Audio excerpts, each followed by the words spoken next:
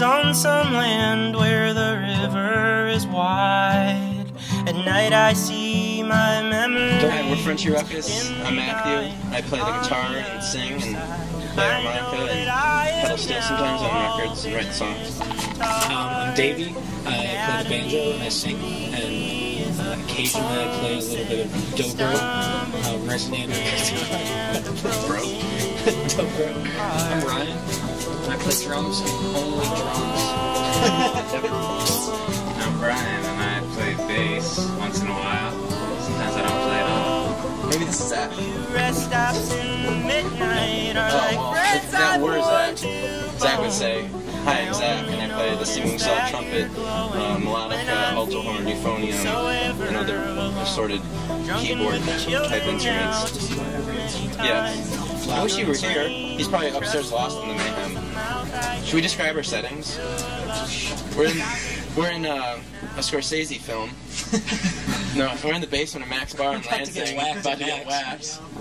We thought we were made men, but we walked into this room and something was terribly awry. You guys have been on tour for probably the last year or so now, promoting, well, Dead Malls came out in July, but you guys have been, I know you've been on tour for a while now. You guys played Bonnaroo earlier this year. Was that kind of the highlight of your guys' career so far? Bonnaroo was a highlight.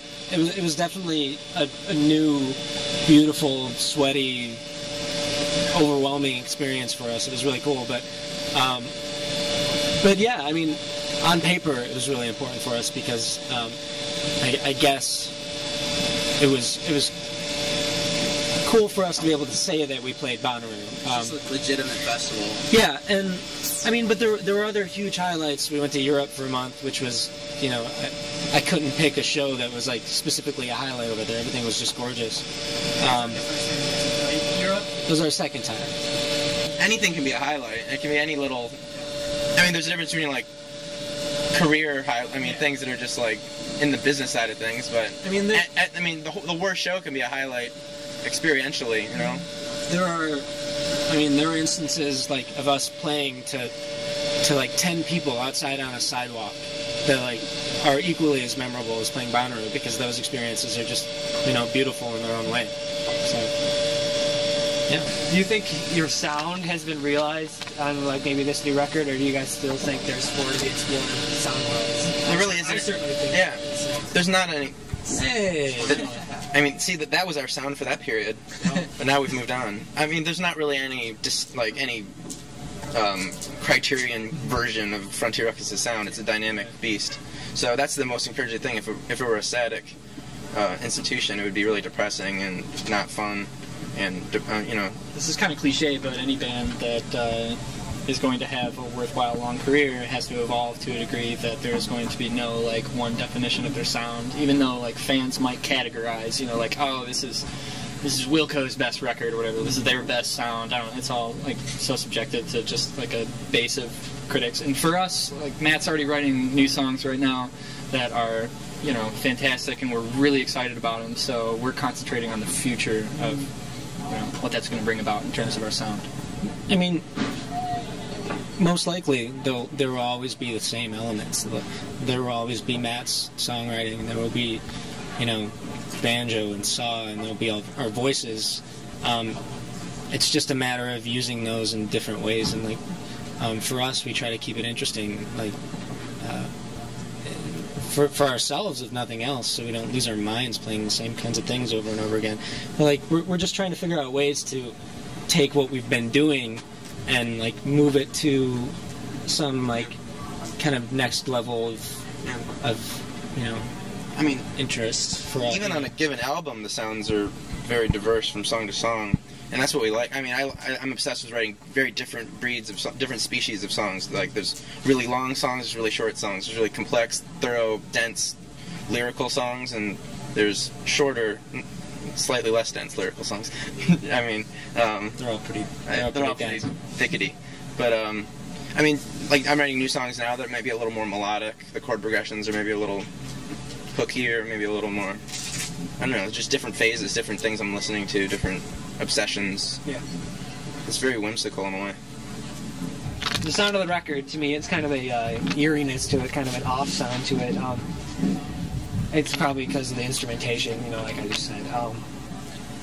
What are your thoughts on that? Maybe and especially today's rock bands, they kind of have the same instrumentation. Do you guys consider yourselves a rock band, quote unquote? I mean, maybe that's the largest umbrella you can really define anything by these days. Yeah. But in terms of something being off, I kind of take that as a compliment. There's an indelible rawness to what we like to produce, and it can be jarring at times. And I think, in natural reality, jarring things are the most real and intense and profound. So, we're not afraid. We don't try to polish or shine off something to make it less jarring or naturally raw. So, we could talk specifics about that, but just in general, that's something that we actually encourage. There are certain elements of this sound that I get. Yeah, like you said, they sound old, and whether they're more traditional or they sound like they come from an older era. That comes from different perspectives, I guess. Kind of like the like Matt was saying, the raw sound, and then there's the banjo, which kind of brings people back in a certain way, and kind of you think of a more traditional type of sound. But then there's the interesting elements that Zach's bringing in, like the trumpet and the saw, and combining those two things or something. That's something that people always say that they really like to hear a banjo trumpet mix is really different for people. So we kind of, we really pride ourselves in that kind of off thing, because it catches people's ears. At least we hope it does. And that's what we're going for. We just want to do things that are slightly unexpected, and I don't want to be a bluegrass banjo player. I want to play banjo to interesting, well-written songs. Look for a trumpet and a banjo duet on the next record. Yeah, something, Stuff like that. like multi-layered saw, something we kind of want to I guess we want to be experimental in a lot of ways. Take those different instruments and kind of play them and use them in a way that others might not. Right. If possible. it's hard to do things that people haven't done before, but all the elements bring their own connotational luggage. Just different, subliminal kind of implications. Yeah. So it's the mixture of all these things. There are probably very few things that I could do with a banjo that hasn't been done.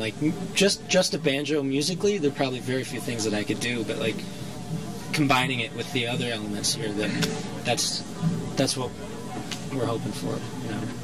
That's what we're trying to portray as different, I guess. So, and it's not to be anachronistic or beckoning back some bygone Dust Bowl time. And that's something we got really early on that is kind of luckily been dismissed here and there. But we love the past and we're obsessed with it, or at least me personally from a songwriting standpoint, and that's what I talk about. But it can be as recent of a past as the 90s, and that's already a rich world of nostalgia. So nostalgia is a very recent thing. Last week, it can be brimming with nostalgia. So. And you guys have come from the Detroit metropolitan area, and you read a lot about that. Why is that such an inspiration to you? Do you think? It's the world I came from, and I feel like I contain it inside of me, all of its complexities.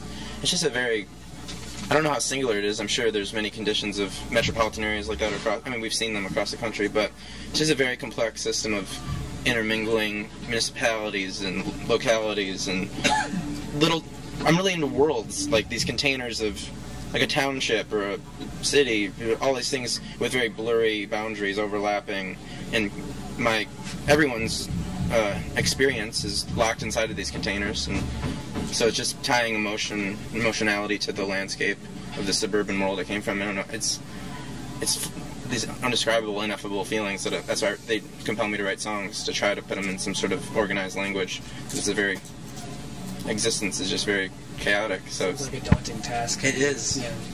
Such is my burden. Do you guys contribute any of the initial music or lyrics to him, or vice we versa? We arrange the songs, Matt brings the chords and he brings the lyrics. He writes the songs, and we put we add stuff to them, but he's the songwriter. I bring all the matter. It's like this corpse laid out on a table, and then they just pump life and air and blood into it, and it becomes inflated and robust. What's next for you guys? Like you guys, I think you're done on tour. I don't know, but for now, are you guys gonna write a new record? You said earlier you're writing new songs. Are you guys going to record soon? Or? Hopefully, we'll get some demos, some rough ideas of these resuscitated corpses. Yeah, I mean, we're it's what, mid-December now. We're home until the end of January, and we go back out for a month.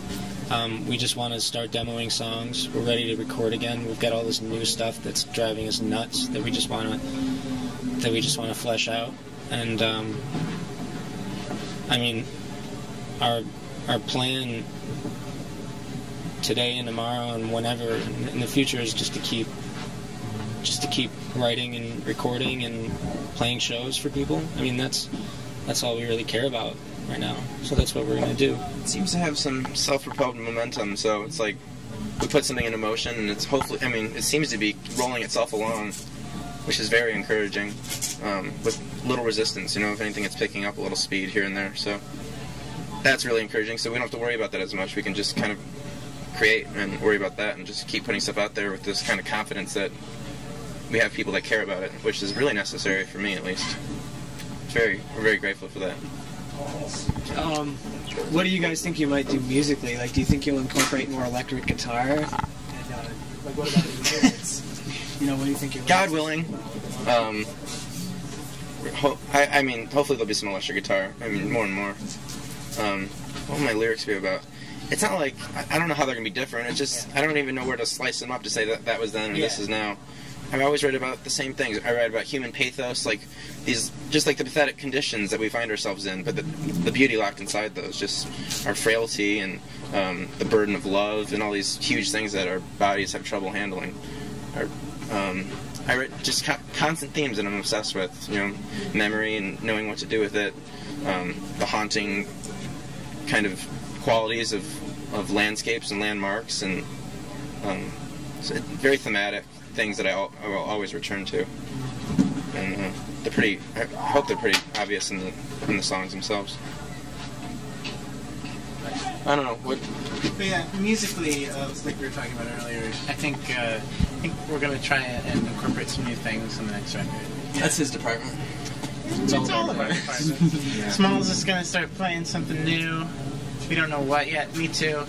Jackson, he invents instruments, which is pretty cool. We're kind of teaming up on a. We're going. There'll be an invented instrument on our next record. Mark my words. Rhythmically, Smalls is always extremely innovative. Brian with his bass lines. I mean, that's everyone's combined creative proclivity, like energy for it to be creative is the juice. I mean, that's the power. All there is.